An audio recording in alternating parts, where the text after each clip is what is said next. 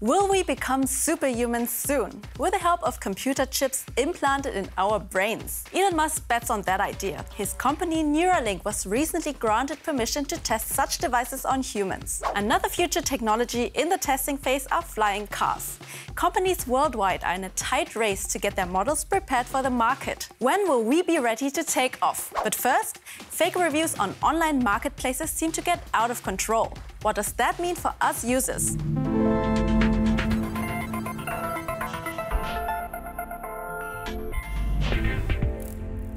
A 5-star rating is a pretty good reason to buy something online, right? Well, unfortunately, many reviews on Amazon and other online marketplaces are fake. That's bad news for anyone who relies on these ratings. So, what's being done against fake reviews and how can you spot them? Fake reviews. Without a doubt, 4- and 5-star reviews are clutch for any company wishing to sell their products. And faking those ratings is a welcome tool to trick customers into making bad calls, like buying poor quality products. And the reality? Dodgy and desperate sellers are paying for glowing reviews, and they even commission false negative reviews on competing products. Fake reviews are a huge market and a massive problem for platforms and customers. If you're planning on using TripAdvisor to book your next holiday, take note. The travel site says it identified and removed 1.3 million fake reviews in 2022. And watch out for the army of fakers when shopping online. Fake reviews are produced by millions of click workers all over the world. Only last year, Amazon reported more than 23,000 social media groups worldwide dedicated to writing fake reviews, with over 46 million members and followers. Who writes these fake reviews?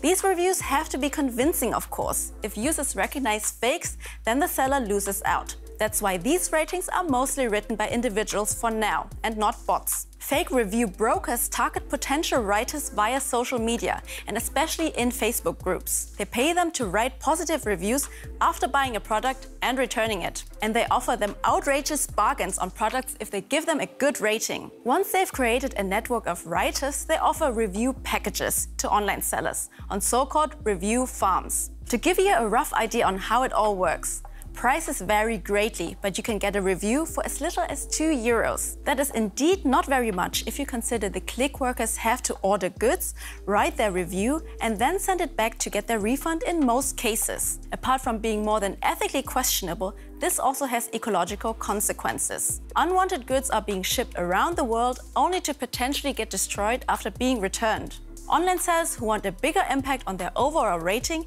mostly buy review packages. We found an offer for a pack of 100 positive reviews for €180. This amount of top ratings can significantly improve a product's overall user score and thus make it more visible in online searches. This leads to market distortion and makes it extremely difficult for consumers to compare products online. And these writers are pretty good at their job too. It's fairly hard to spot fake reviews. Most brokers ask their writers to browse organically by clicking on related products, marking other reviews as helpful, adding photos and videos, and writing reviews of 300 words or more. And what's worse?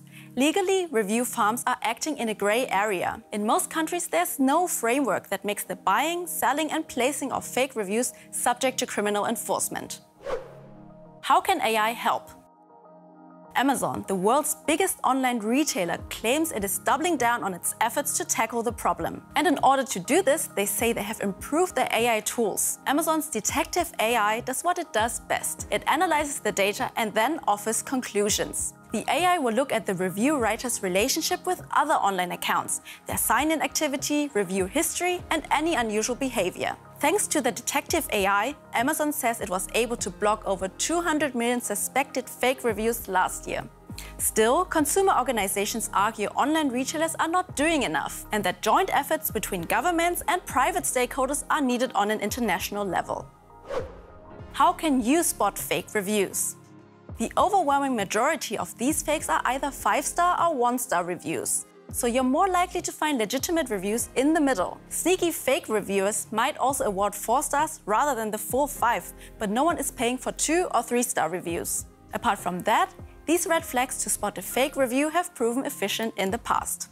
Reviews are rather vague and not very detailed. Generic titles like great product or awesome are common in fakes. Competitors' products are mentioned. Many fake reviews have similar wording, as well as spelling or grammar mistakes. One-star reviews that mention small flaws, which really aren't that bad.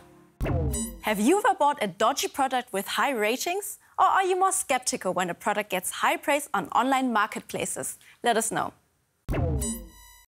A paralyzed man can walk again, thanks to a revolutionary chip in his brain. What else could be possible with brain-computer interfaces, or short BCIs?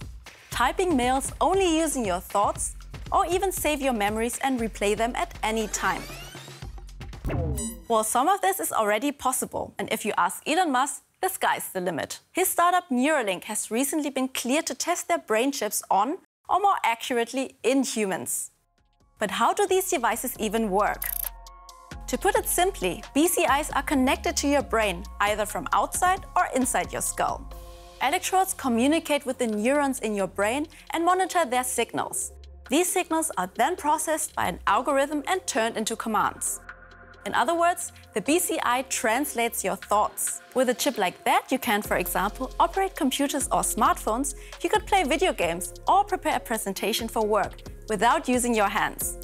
Or imagine a conversation without speaking and instead communicating by reading each other's thoughts. And these devices could also monitor your health and warn you of the risk of a heart attack, for example. If you think this sounds like science fiction, you're not entirely wrong. Everyday uses of BCIs like these are still up in the air. However, they are not too far-fetched for today's tech. In the medical field, brain-computer interfaces are already tested on humans, with great success. BCIs helping people with disabilities. Being able to use a computer could be a real game changer for paralyzed people. Recently, researchers from Switzerland even made it possible for a paralyzed man to walk again. They implanted 2 devices into the patient's body, one in the head and the other one on his spinal cord. These implants communicate wirelessly. The patient's movement intentions are picked up by the brain device and then decoded in real time through algorithms based on adaptive artificial intelligence. The intentions are then converted into electrical stimulation of the spinal cord. This activates the leg muscles, which then move. The device allows this man to stand, walk, and even climb stairs again. How else could this tech be used? If it's possible to decode signals from the brain, then the other direction is also thinkable. Stimulating the brain with external commands can create even more applications. This method is called deep brain stimulation. For example, Neuralink is exploring tech to make blind people see again. Signals of a camera could be converted into stimulation to allow blind people to get a picture of their surroundings. Using BCIs, researchers can potentially also recognize signals of epileptic seizures and in turn send stimulation to prevent them. There are also high hopes when it comes to treating neurological conditions such as depression, schizophrenia, or addiction. However, there are some concerns when it comes to BCIs. The procedure of implanting a chip into your brain bears the risk of severely damaging it. Translating thoughts also raises questions about data safety. How and where is data recorded from your brain stored? And what could tech companies do with it? Just imagine targeted ads based on your private thoughts. Would you let Elon Musk into your brain? Let us know. Have you ever been stuck in traffic and wished you could just fly off? Many people are working on making that fantasy a reality. A startup from India is developing a flying taxi. A Brazilian company aims to launch their model by 2026. A German startup wants to ferry people at the Paris Olympics next year. And a SpaceX-backed company has been granted permission to test flights with what they call the first fully functional flying car. So, who will be the first to be ready for takeoff? Remember? The Back to the Future movies envisioned flying cars by 2015. Well, it's about time to invent them, don't you think? But are flying cars really the future? What does this all mean for average car drivers? And aren't the vehicles that are being developed just hyped up helicopters? Let's break it down. Several air taxi companies are targeting 2024 or 2025 to start their operations. The Vertical Flight Society estimates that there are over 700 different designs for electric vertical takeoff and landing aircrafts, or eVTOLs, from nearly 350 companies worldwide. how exactly air taxis will be integrated into our cities is still a work in progress. So far, no manufacturer has received permission to operate. Designs, of course, vary from company to company. Some have wings, some don't.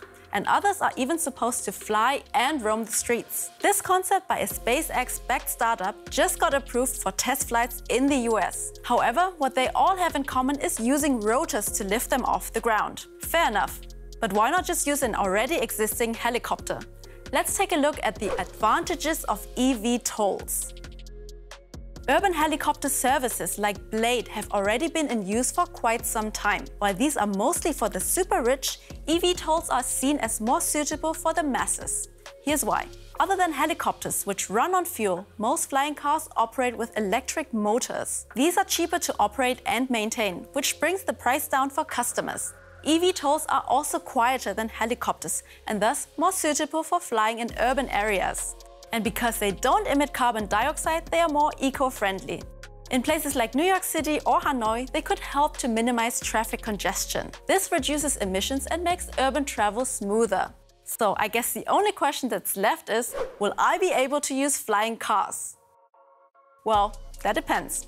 To get a personal flying car in the next few years is highly unlikely, unless you've got 100 grand lying around.